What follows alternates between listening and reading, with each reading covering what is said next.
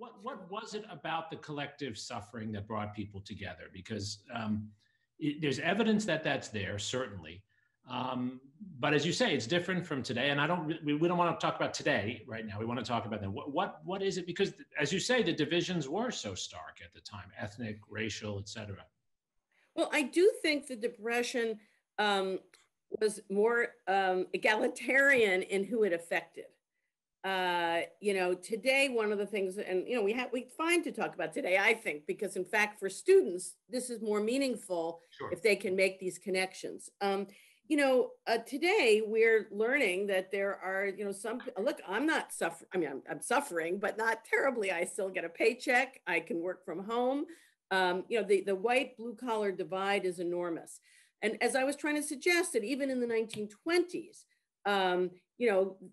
there were suffering and difficulties in a number of places. And that certainly was the case when the Great Depression hit, that, it did hit a lot of people.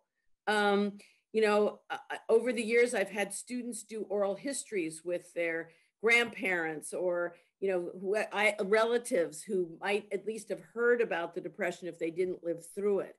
And, you get stories from lots of different parts of the country and different occupations about how people suffered. So I do think that the fact that it was widespread was significant. I do think that the point I ended on, that the New Dealers, kind of went out of their way to try to build empathy and not to target one class or set one class against another. One of their objectives, of course, this was somewhat self-interested. They were looking to build a very deep, strong, wide base for the Democratic Party. Right. So they were incentivized to, bring people together, not to, allow these divisions to come in. It is worth reminding, and you know this as well as anyone, there were dividers at that time too, Father Coughlin and others. Yes.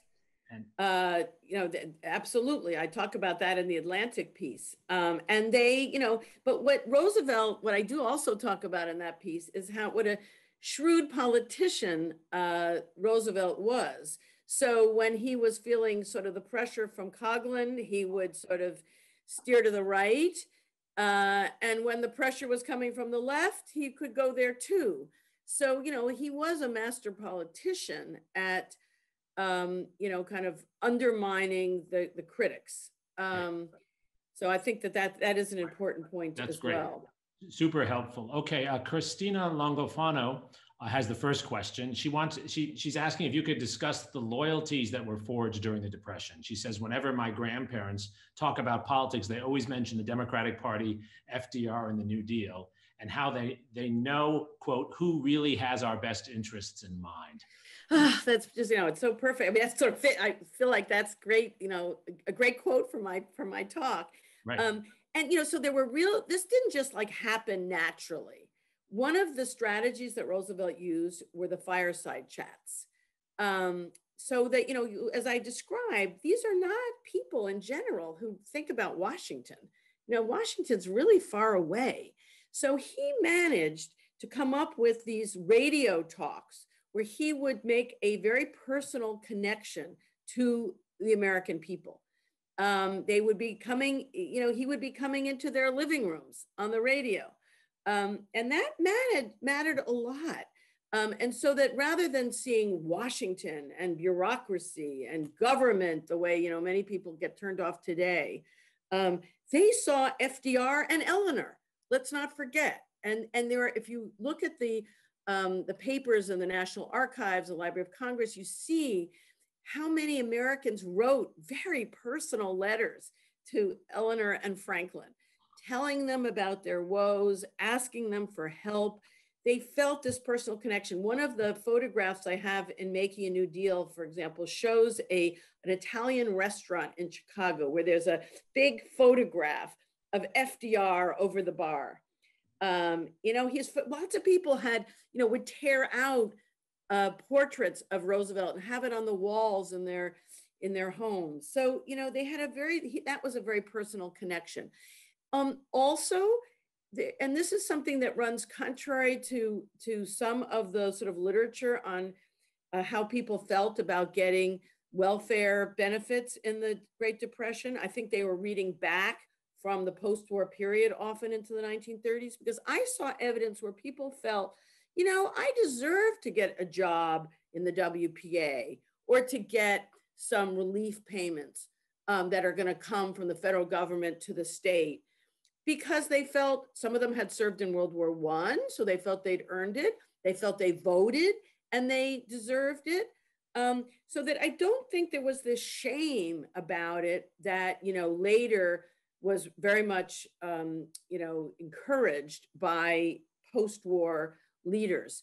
So, in many ways, I think people felt this is my government. And, they were told they had a right to this. Right. Right. Really important to this is the way FDR was able to convey empathy, and the fireside chats, which you can play online now, really convey that. I wrote a piece a couple of years ago in the Washington Post about this, which I just put the link up to. We will also put up the link to the Atlantic piece that Liz has. Good. Yeah, right. Great. Okay, so next we have Daniel Simpson, who asks about religion and tent revivals during the Great Depression, says his great-grandparents remember this, and he wants to know what are some sources on religion during this period. That's a good question, and not one that I'm actually very well prepared to answer, because I've mostly looked at urban people. And my guess is that those religious revivals were more likely to happen in rural areas, perhaps in the South, in the Southwest, even rural parts of the Midwest. So I really can't, I'm trying to think about religion in the 30s. Well, certainly Father Coughlin, who was a Catholic priest, had an enormous listening audience in the millions, 20 million or something like that. I talk about it in the Atlantic piece. And now not all those people actually were, were Catholic. It was just a kind of he was a rabble rouser and of a sort, kind of a right-wing sort, and he attracted many people. So I do think that, but probably a lot of Catholics. So there certainly was that issue. I just really don't have a lot that I can think of offhand. Can you? Darren Docek, I think, has written a bit about sort of the rise of the right and the role of religious activists during this period, especially also around sort of the gospel of capitalism, right? And the sort of Kim Phillips fine. We can get a bunch of sources. But I also would say that there was a very important religious left. Yes. The worker priest, and there, Dorothea Day, right. Catholic workers. Right. So I think that, it's very likely there was this right-wing side, but there also the church, and many churches were very important in,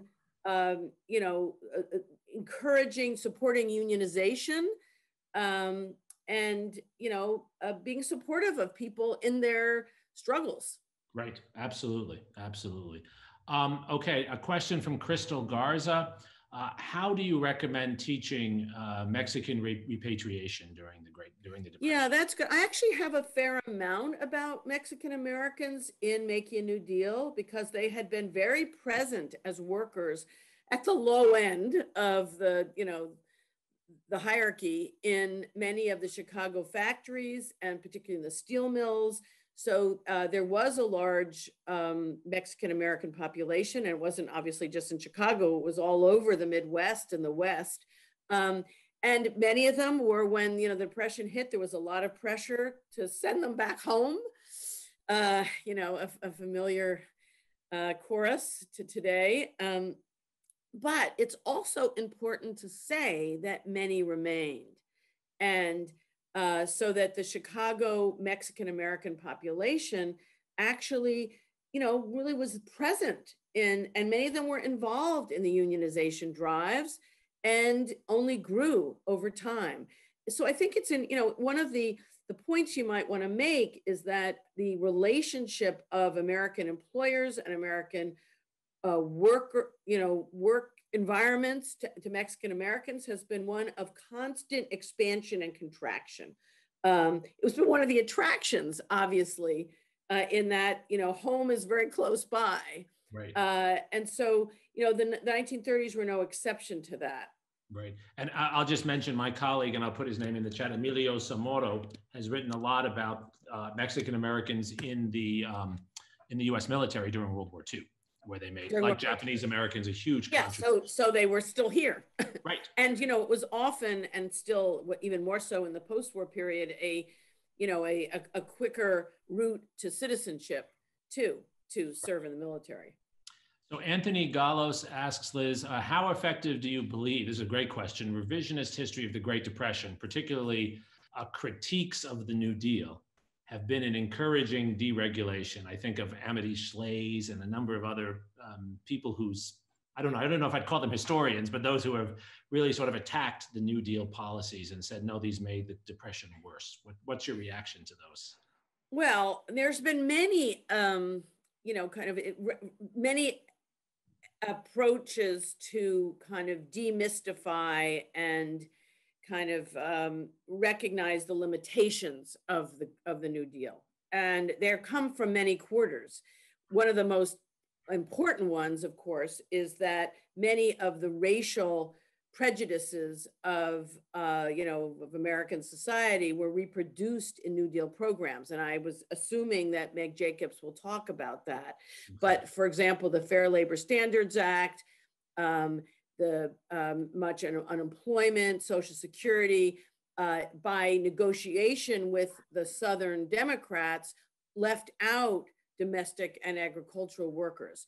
And, I would say that what's very important there, and a lot of ink has been spilled over, it's not just unique with me, is that this was a big tent Democratic Party. And the South was a very important part of it. And FDR knew that there were real limitations on what he could accomplish. But if you take something like anti-lynching legislation, which there was a majority of Americans would have supported, of course, the South was not interested in supporting it. FDR didn't go there, even though he did have a Black cabinet, an informal cabinet of Black leaders he consulted. So, he too was he was aware of the limitations on how far he could go. The other critique of the New Deal that, may be what you were referring to, is often that, basically the New Deal saved capitalism. And, it didn't really make fundamental change in American society. It may have, kind of broadened the possibilities for people, but in the end, not all that much was changed about who ended up, kind of running the show.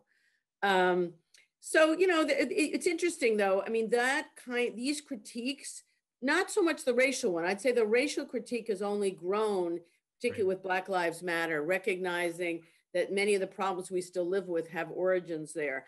But the attack on the kind of limitations, political limitations of the New Deal was big with the New Left history from the bottom up, history written in the 70s and 80s.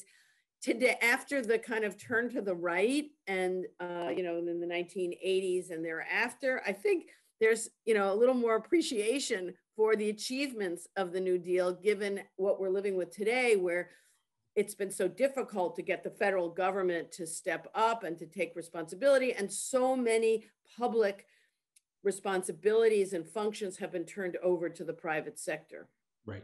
So we have one final question I'm going to sneak in here in the last seconds. Daniel Simpson asks, did the Great Depression lead to an influx of people to cities, or did people migrate away from cities? And in any way, Liz, in which you can also connect that to the Dust Bowl, which didn't come. Yeah, which we didn't really talk about. Didn't have time. I mean, I would say people were moving lots of directions. There were people who left cities because they felt that, if they went into the country where maybe there was a family plot, they could grow their own food. But when there were jobs, they were more often available in the cities as the decade went on. Many of the WPA jobs, for example, were readily available in more urban places. The CCC, of course, sent people out into the countryside. So, people were moving all over. And of course, the Okies, I mentioned very briefly that there were these terrible droughts and they only got worse in the 1930s. And so there was this stream of people, not just from Oklahoma, that they were from many of the states in that same region, to California, where they worked in canneries and agriculture. And, many of the analyses of the post-war California population growth trace it back to those people who then often are cited as keeping up these clubs from from different parts of the Midwest where they came from. So I would say that people were moving in lots of directions in the 30s. There was a lot of dislocation, right? And that's important. And then of course the war came, and again, things were more prosperous, and you will hear about how the economy ramps up first to supply our allies, and then of course we're in the war ourselves. But that didn't solve a lot of the problems. Didn't solve the housing program problems. It didn't solve a lot of the other issues, and I don't think people were moving around so much. There was a lot of military activity in the home front. Military camps in the US. People were moving around. My husband's father and mother moved 4 or 5 times because he was in the Navy and kept being, he kept going further and further west. Wow. So Sam, I think it's our time to turn to